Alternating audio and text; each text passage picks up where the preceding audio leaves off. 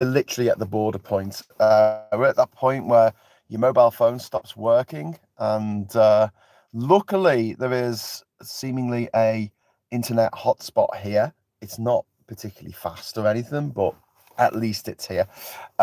So new system came into place today in Ukraine, so that if you're bringing humanitarian aid into the country, you had to be registered with a Ukrainian charity, which we are. And it's not enough just to have a bit of letter-headed paper with registration number on, charity registration number and things, with an itinerary of all the stuff you've got with you, which we have. That's not enough anymore, because now they've decided that you've got to put all that stuff, or they have to put all that stuff on a government website, and then they're given a code of 2 letters and 4 numbers, and we have to give that code in to the guys here at the border. So we got to the border about 3 hours ago. Yeah, we sailed through everything because there was no one here this morning very early. We went straight through Polish passport control, customs, came onto the Ukrainian side. We got stamped into the country, no problem. And then the lady's like, customs, and we're like, okay. Guy opened up the back, he scanned our documents that we've got, our itinerary, our letter from the bit early in the morning for a special brew. I think we've actually got a beer down here somewhere.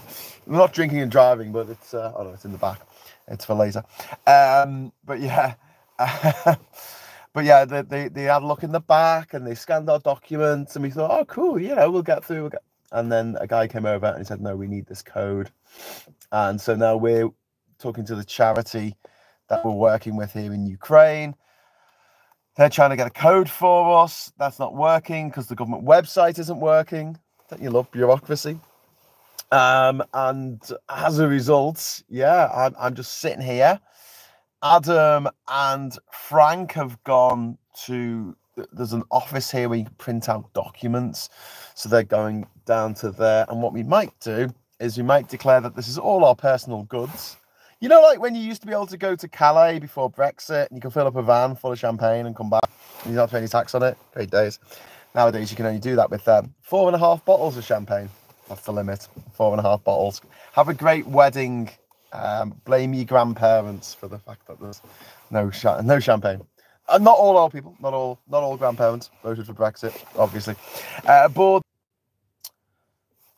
But yeah, there's my stamp. Oh, sorry.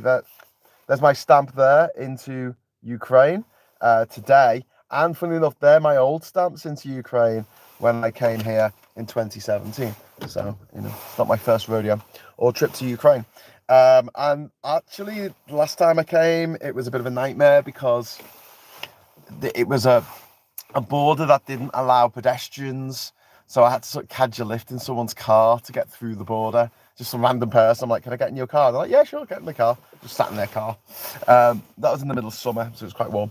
Hello, Lee. Hello, 91 Leeds. Hello, Uncle Heavy and Colin Baker and Jup James and Richard and also Dynamo and Peter and Jan and lots of other people. Do we have people coming back? So I might have to cut this special brew short at any point. How's it going? I'm doing my show. What's happening? It's okay, just go. No, just tell us what's happening. I've been explaining. They said we should just go. Really? Yeah, they said other gifts more than a particular value, and I said no.